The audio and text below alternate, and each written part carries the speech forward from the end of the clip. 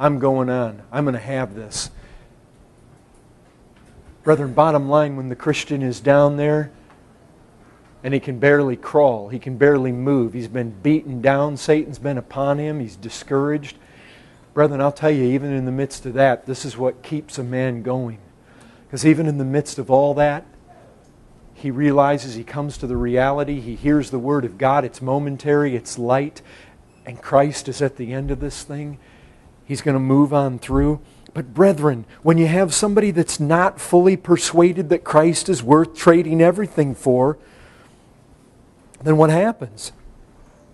He hesitates. He backs down. When something is needed, when something is required, when some sacrifice is appropriate, he hesitates. He's always balking. Why? Because he's not confident. See, it's more like the old poor me attitude. Look at how much I'm already doing kind of attitude. Look at what I've already done. He's always keeping a checklist of everything that he's already had to give up because it's been so difficult, because it's been such a trial, because it's been things he hasn't really wanted to give up. He keeps a stark record of it. Well, I've done this, and I've done this, and I've done this. Whereas, brethren, how often have the missionaries... Have you ever read Adoniram Judson? He said at the end of his life, I have never made a sacrifice. Judson, you've never made a sacrifice. If you read his life, through bitter tears, he laid 2 wives in their graves. He laid numerous children in holes in the ground. He was in a prison that it's not like anything describable here in the West. And he gets to the end and he says, Hudson Taylor said the same thing, brethren. Amy Carmichael, she just rejoiced that going to India was a chance to die. You see, when a person is living their life and not even their own life is dear to them, they're not keeping a checklist. You know what you find there on Judgment Day? Lord, when did we do those things? Versus this person that's always hedging. They know exactly when they did everything. They keep a list. They check it twice. Why? Because there's no persuasion. They're always hesitating. They're always halting. The man who will not venture all for Christ and do it joyfully, according to this parable, is a man who's not fit for heaven. I tell you this, men act the way they do because of what they're persuaded of. Mark it down. Brethren, what are you persuaded of?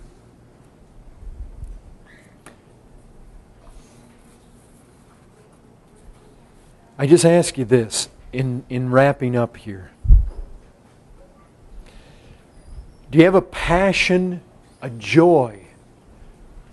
Have you made such a calculation? Christ and all other things. And with joy been able to say, Christ is worth more. It's not always easy what He's going to require of me, because sometimes it's homes, it's family. You see those kind of things given up for the sake of Christ. Sometimes it's difficult. But brethren, the bottom line comes down to this. I know some of you have, brethren, it's going to be part and parcel and par to the course. We are going to have Satan rush upon us. And according to 1 Thessalonians chapter 5, some of us are going to be more feeble and weak than others. You're going to be more susceptible to Satan coming in and trying to convince you you're not saved, disturb your peace in that area. I recognize that's true. Brethren, I don't think it's appropriate just simply to tell the whole church that, when doubts come, that you just need to not concern yourself with it, because it's not true. Some of you may very well be in our midst and you may be lost. Bottom line, when it all comes back to this, right down to here, here's the reality. Again, seems like so many times, so many opportunities today. Pilgrim's Progress, you know he's in the interpreter's house. And he sees a fire over against the wall. And he sees a man with a bucket of water throwing it on the fire. But every time the man throws the bucket of water on the fire gets bigger.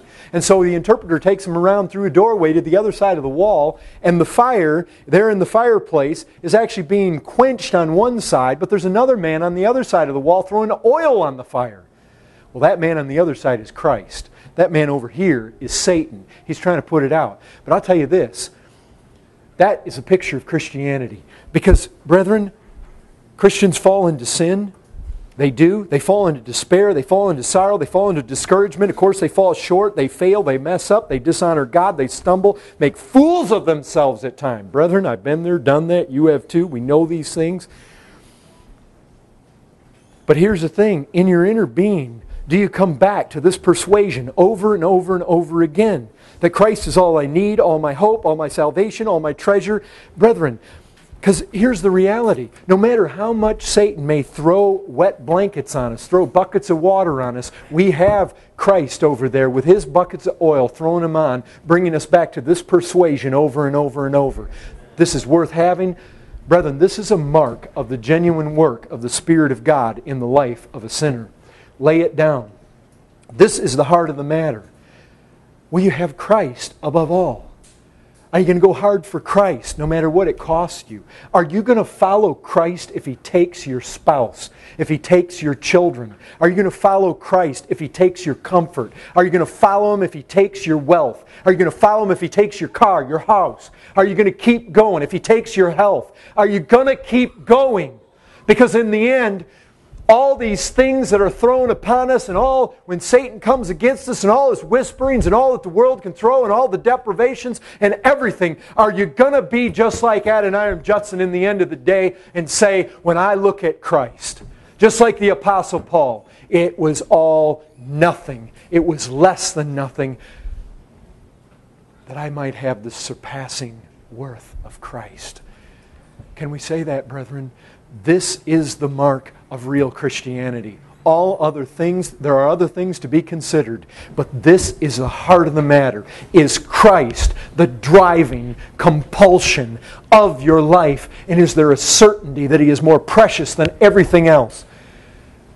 Because, brethren, those that hedge have not come to this persuasion. And if they haven't, they fall out of that parable. And Jesus says that the kingdom of heaven is like this. And if you're not like that, you should be afraid.